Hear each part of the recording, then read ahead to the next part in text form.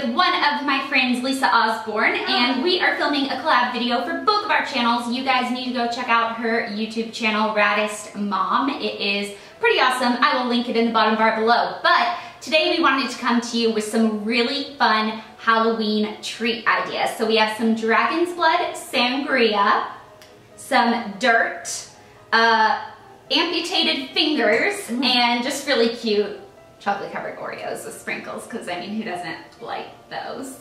Then, do you want to tell them what we did on your channel? Yeah, we did a nice DIY fall and Halloween decor.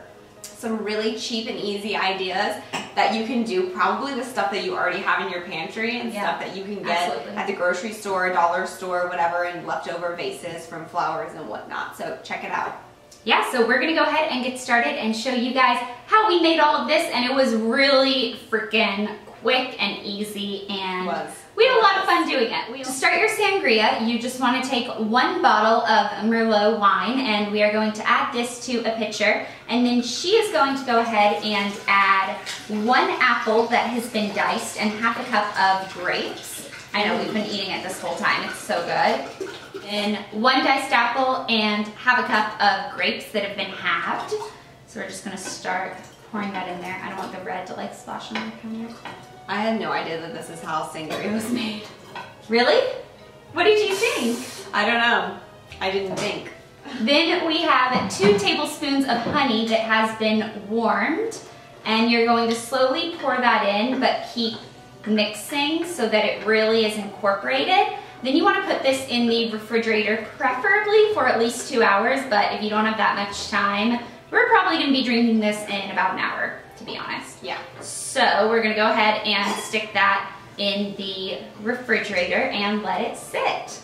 Okay, so next we're going to do some amputated finger wieners. Yes, so she's going to be on cutting wiener duty, and I'm going to be on cutting onion duty. I actually am not a huge fan of onions, but it's for the fingernail, so it's a little bit necessary. When making the little fingers, you just want to start here and slice off a little tip for the fingernail, and then go about halfway down and do 3 sideways slices.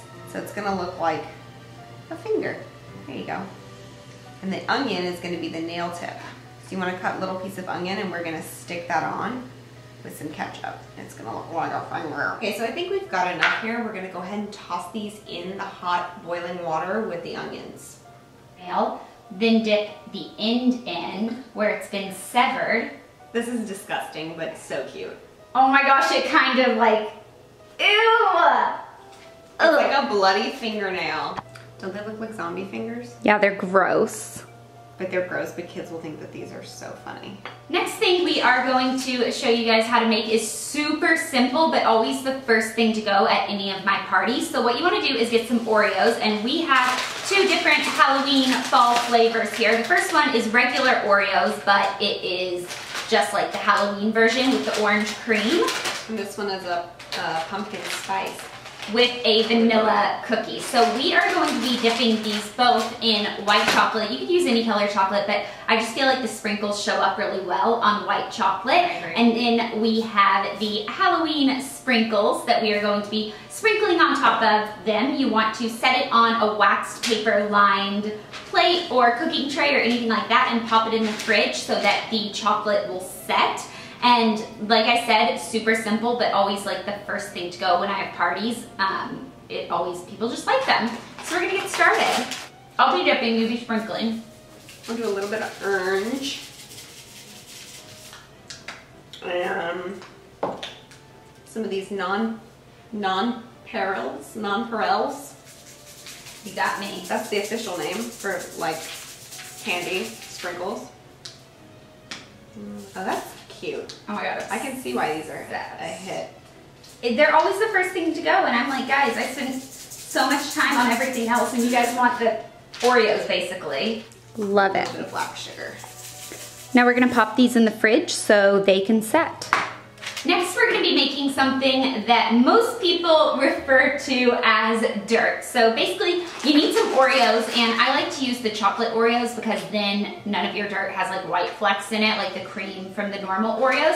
So you need Oreos, You need some gummy worms. I like the not sour kind because those look like, I would like to say not as real, but do these really look real? No, whatever. Some neon worms. You Right. need some chocolate pudding. We're gonna use the already made one because it's easier. It's so much easier. Then you need some black gel writing, what's it called? Icing. Yes, and we are going to write RIP on Milano cookies. We are going to put some of the Oreos into a plastic bag and bang them up so that we have little chunks of dirt. Put your back into it.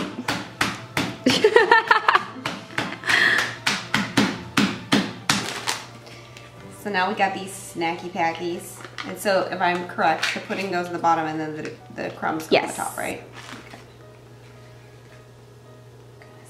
Spin some lusciousness. Yeah, that's plenty. Do another one. Okay, so now we're gonna grab our dirt. And we're just gonna crumple some of this up on top of here. Ew, dirt, ew. Pearl would be being like so dramatic right now if she was in here doing this. She's like, ew. That bag does look pretty gross. It does. Yeah. So now on some we can put some gummy worms, and on some we can do some Milano cookies. So we're gonna do like a worm coming out. Yeah, super cute. So we're gonna take some black gel icing and we're just gonna do a nice little RIP, sweet little sentiment on this Milano cookie, and it actually looks like a tombstone. That is so cute. Now that we're done making our 3 treats, we're going back to the sangria so we can finish that up. So what you want to do is take your sangria out of the fridge, preferably after about 2 hours, but ours has only been in there for about an hour. And you want to add some dark cherries that have been pitted and frozen.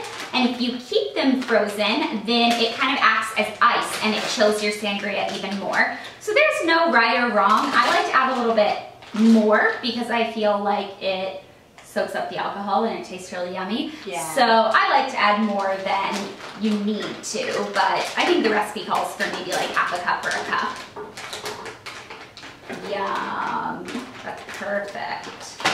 And then you also want to go ahead and add about 12 ounces of club soda. So I'm gonna add like a third of this.